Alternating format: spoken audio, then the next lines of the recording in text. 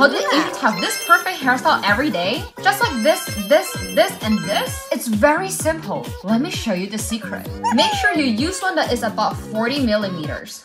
First, bring the front hair to the front that it reaches your chin. And then make sure to roll back your hair so you actually do it backwards, as you can see on both sides. The curl should actually face your back and not to your face. Make sure you get it right because that is actually the essential part of this whole goddess effect. Do you see how it actually points to the back? You repeat that on both sides and then you just curl the rest of your hair. Trust the process. This is how it's going to look like, and then you arrange it and look at this beautiful curl. It seems extremely difficult, but it's so easy. Trust the process again, and practice makes it perfect, and this is the look. This look makes every girl so gorgeous and elegant. So classy.